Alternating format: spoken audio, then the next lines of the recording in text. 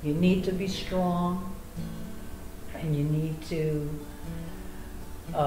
just persevere and keep yourself busy. Busy is good.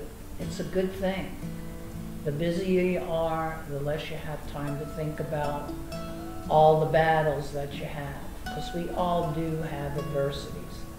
But the only way to overcome them... Hello everyone, and this is your faithful friend Sandra Graves, and welcome to EnvivoLIVE San Antonio version. And this is bringing you stories in the local area of San Antonio to be able to encourage you, to be able to tell you what is going on here, who is living here in San Antonio, and what their life is all about.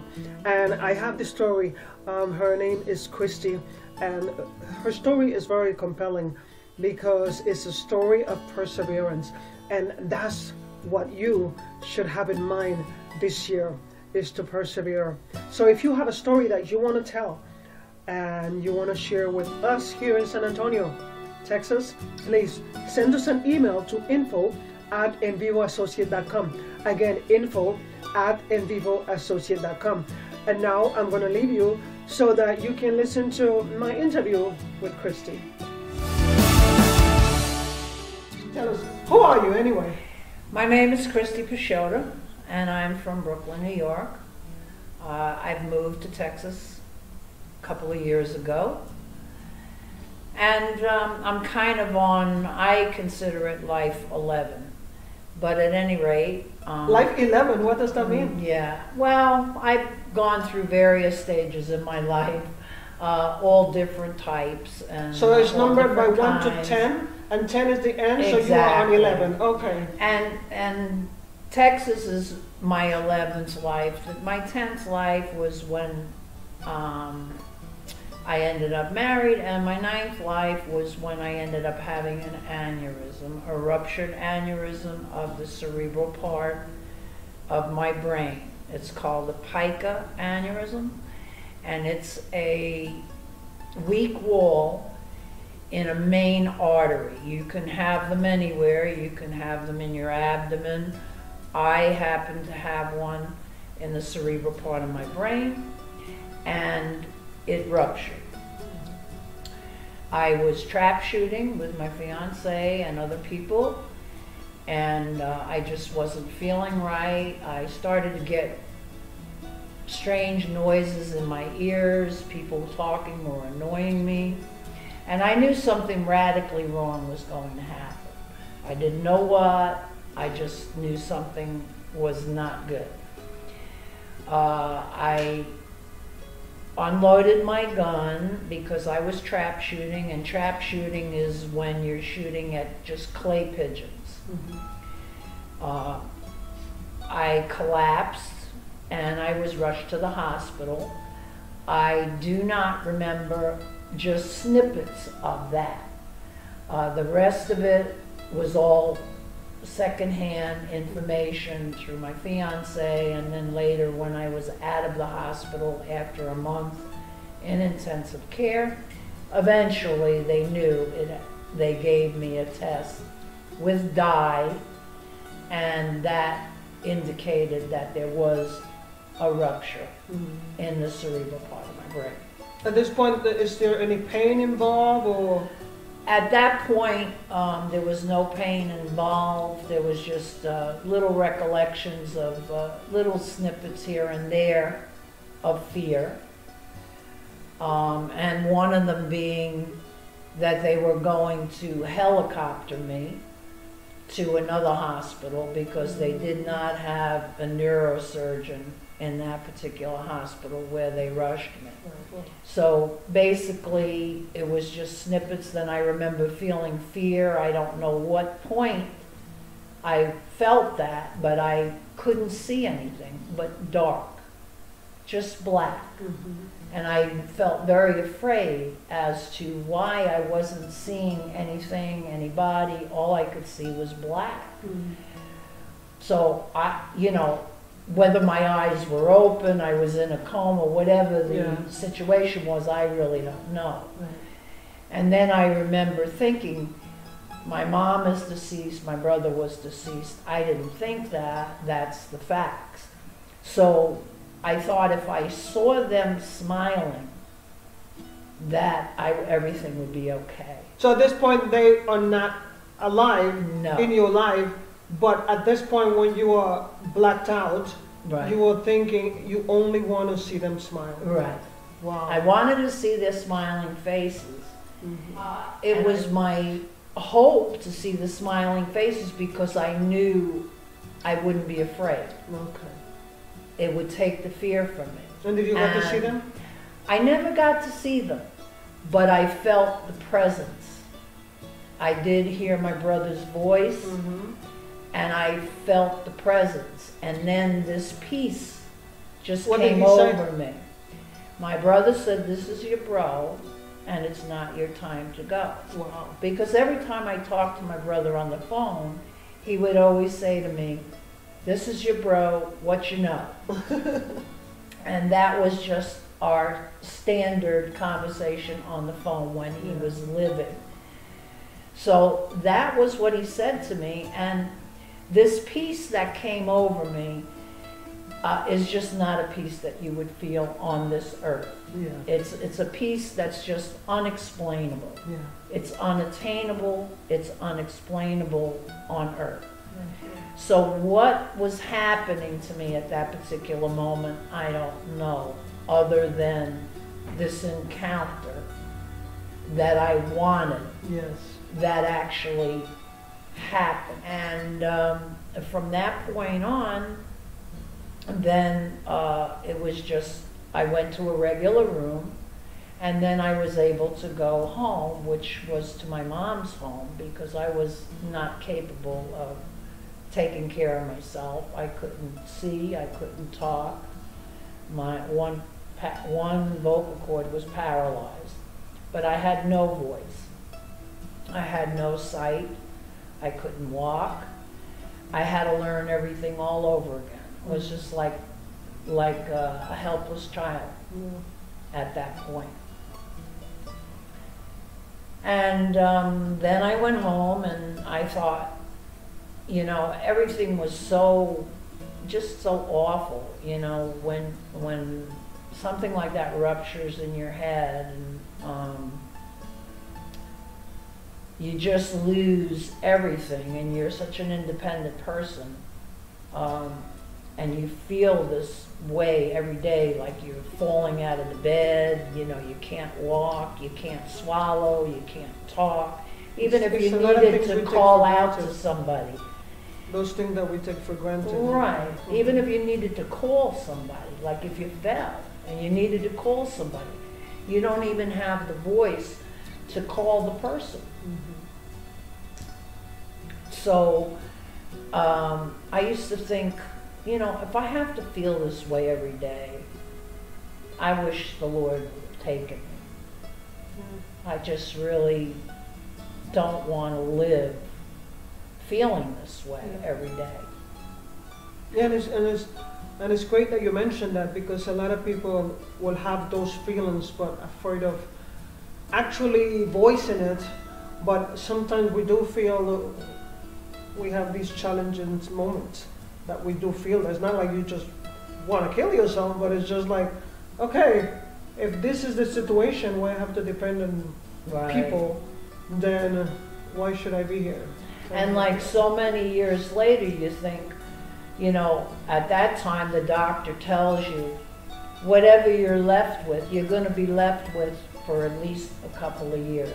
Anything you're left with after a couple of years is what you're going to be left with for life. Wow. So when you hear that, you know, and you're in the shape that you're in, Yes. that 2 years sounds like a lifetime. If you're living the way you're living, Right. not being able to do your everyday things like you used to do.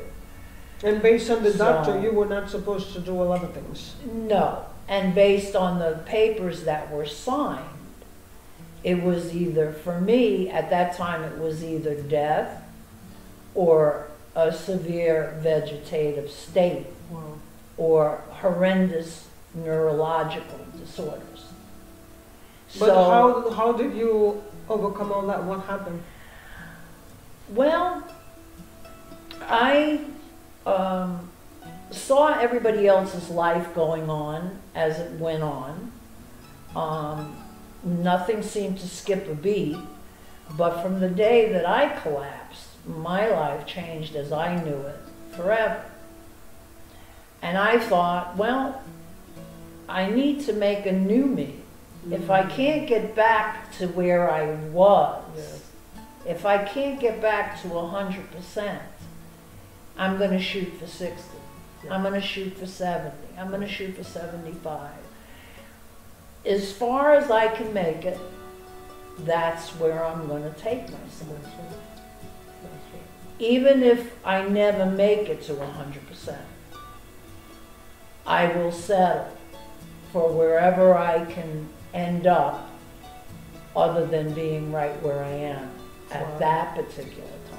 Well, I need to pause and just applaud you for just that persevering attitude, because that is when you know who the fighters are. It's not about falling, it's about getting up, and you surely got up. So may God continue to bless you. That is just a great attitude that I also want to have. Thank you so much. Thank you for sharing that. And I know that you said that you wanted to share something. Well, can you do that? I would like to do that. So tell us what you wrote. Okay, I just wrote a little something, and I know this sounds, it's easier said than done, but it can be done. And I want the world to know that it can be done. You just have to persevere. It's not how far or how hard we have to work at something to achieve our goal. It is the will. Always have the hope, and the will always take you where you want to go.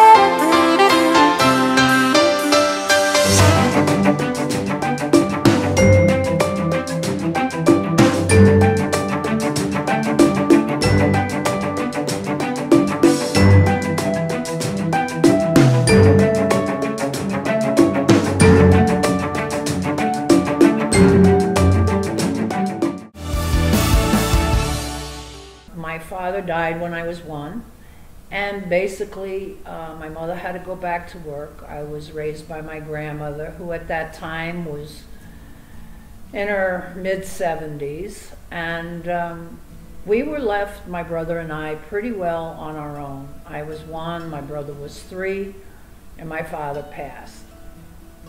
So we basically raised ourselves on the streets. We had to learn how to survive. We had to learn how to come out to the best of our ability on the top and just be persistent at whatever it was we were doing. We had to watch each other's back, and we had to take care of one another because my mother was working all day. So through that, I gained a very strong will. I became very tenacious, not to mention that I'm a Taurus, which is also one of those traits, tenacity. And you just decide that you're going to go ahead and you're going to make your life the best that you can make it, whether it was the life you knew previously or whether it's only 80% of that life. You're going to make some kind of life, and a good life for yourself. You know, I heard that song, You Will Make It Through. Is that your song? And when is it that you came up with that? After my sickness, I started writing poetry because it was always very hard for me to relate verbally how I was feeling emotionally or inside, or maybe I chose not to do that because of the way I was raised. So everyone's life went on around me, and I saw them every day. Nothing changed, nothing skipped a beat. My life as I knew it changed forever that day. So it was up to me, because there was no one else, to make a life for myself, and a good life. So I started writing everything I felt that I couldn't speak because I had no voice at the time, and I started to write everything down. And from that time on, I wrote poetry. I copyrighted many But is that poems. something that you were doing before all of this, or you just started writing from fresh? I never wrote a lick. Never wrote a word in my life until after the aneurysm. Amazing. That was my way of communicating, and they would just flood my head, and I would write them. And I just kept writing, and now I have hundreds of them copyrighted. Wow. So now, since I moved to Texas, I've decided that I was always into that type of field. I always loved music, I always loved dance, I always was in every play in school. And I've decided that I wanted to make my poetry into songs. So now I have a song, You Will Make It Through, and it all stems from what I've been through, and to let people know that even though it's easier said than done, it can be done, and you will make it through. Could you give us one of the sentence of that song, or a verse or something? What does the song say?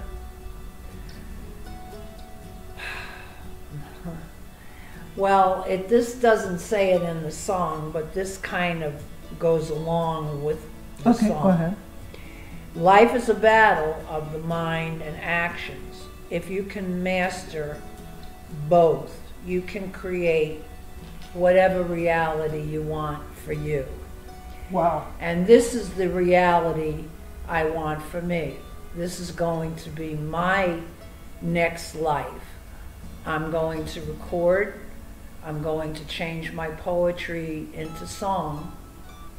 And I'm going to sing to the world and try to have people relate to what I'm saying.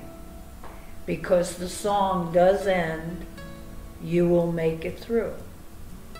We will make it through. You have brought me through. And that I kind of dedicate to my mom. Because all in all, even though she's not here and hasn't been here for some time, she made me the woman I am today.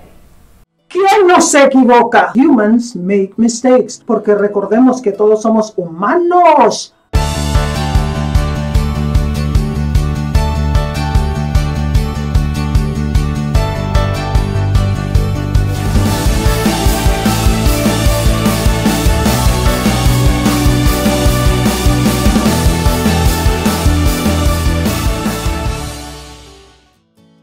Every day I wake up and I say to myself, what am I going to do today? And some days it's easy for me to say, I don't want to do anything. I just want to hang out and not do anything. But me as a person, I am not able to do that. You have to get up every day. You have to make yourself do something. You have to have a plan, a goal, or even if it's just to go out and be good to yourself and buy yourself something. Anything but just staying in the house on the computer or talking on the phone or watching television. You have to always try to work towards something or do something, because when you sit around, it doesn't make you feel any better. It doesn't help you get through whatever it is you're trying to get through. You need to be strong, and you need to just persevere and keep yourself busy. Busy is good. It's a good thing. The busier you are, the less you have time to think about all the battles that you have, because we all do have adversities. But the only way to overcome them is to keep working towards that, however long it takes. Just keep thinking positive, even though it's easier said than done a lot of times. It's easier just to say, oh, I'm just going to give up, I'm just going to quit, I'm not going to do this anymore, you know, I'm just going to stay in the bed, I'm not going to take a shower, I'm not going to wash my hair, and I'm just going to watch TV. You just have to do it. And believe me, every time you do that, even if it's an effort and you're forced to do it, because a lot of times I force myself to do things, but I force myself to do them, and every time I do it, I always feel better. By the end of the day, I always feel better when I make myself do things. And I totally agree with you. God has been so good to me, and I totally relate to what you say, because sometimes it does get challenging, and you just have to keep pushing. And I love that title, You Will Make It Through. I love it. And that is such an amazing title that everybody just needs to remember. You will make it through. You will make it through. Even the most difficult days that you have, you just have to remember. You will make it through. And you will make it through, and you will be helped. You will be helped to make it through by a loved one that's here, no longer here, God, or whatever you believe in. There's always somebody to help make you through it, to help you through it. And I want to add a little something. And I know at times we all encounter adversity, and things may seem insurmountable, but if we persevere, we'll always make it. That's right. I believe that. I believe that, and I'm with you on that. And you know what? You will make it through. I hope that you enjoyed what you hear, and that you understand that this is not the end of your life. This is the beginning. It doesn't matter who you was. What matters is who you are and what you want to become. You need to make a decision of where you want to be. Stop making your past decide who you are. You are not your past. You are who you decide you want to be right now. This is something that I have to remember every day, because when God gives me that strength to keep moving forward, I know, like Christie say, I am going to make it through. You will make it through. And don't forget, Christie, she has songs. She's on Amazon? Amazon, iTunes. I have one. I have another one coming out. And she has a YouTube channel as well. So I am going to put the description in the bottom of this video. So get right here at the bottom of this video. You are going to go to the description box and then click there, and you are going to find the link to her YouTube channel. Please subscribe here and subscribe there so that you can learn more about Christie's journey. I also have a lot of poetry on allpoetry.com. It's under the name Crispy and Sweet.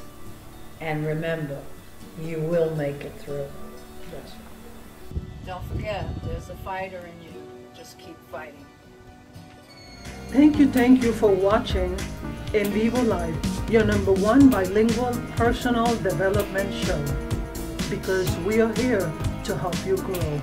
If you wish to be a guest on our show, please send us an email to info@envivoassociates.com. If you wish to be a sponsor, please contact us. But keep in mind, that we only accept sponsors we believe in. Again, thank you for watching In Vivo Live.